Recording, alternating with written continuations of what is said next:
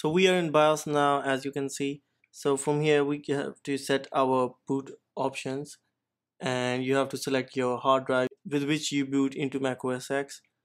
You have to disable your fast boot, and then here you have to use the initial output as PCIe 1 slot because you're using a graphic card, and if you're not using a graphic card then you have to use the IGFX, and you don't use the ES RAID. Onboard controller is enabled. You can use anything from here, LEDC, RGB, because this is nothing related to Hackintosh. And in Intel Platform Trust you have to disable this. Software guard is software control. USB backup too, you can use anything in these settings. It's on your I have a Thunderbolt configuration, but leave that away right now because Thunderbolt on Hackintosh motherboard does not work. Then offboard SATA controller configuration can be set, but allow that. Trusted computing is enabled and network stacks are disabled. In Intel BIOS guard technology is also disabled.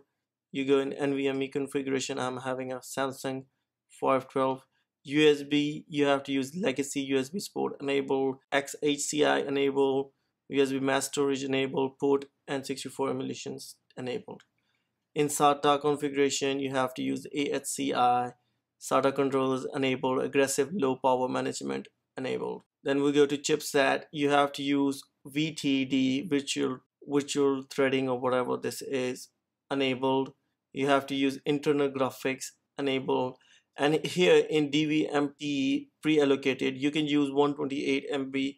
That one is most stable among these, but I was testing and I found out that 128 MB, 256 MB and 512 MB just work perfectly. So I just wanted to stay in middle, so I selected 256. In DVMT total graphics memory, I select max. Audio controller is enabled, everything here is enabled. Platform power management, I just don't want to use that, so I put it disabled. You can use that, but I just found out that I feel that it is kind of breaking or crashing Hackintosh sometimes. I use RC6 render standby, and it enables or it helps Mac to sleep properly. That's the setting I use, and that's all with the settings. And then you can also save the settings with best or whatever name you want to say, and then you can restart. So let's restart our system. So right now you can note the time it will take from the boot up to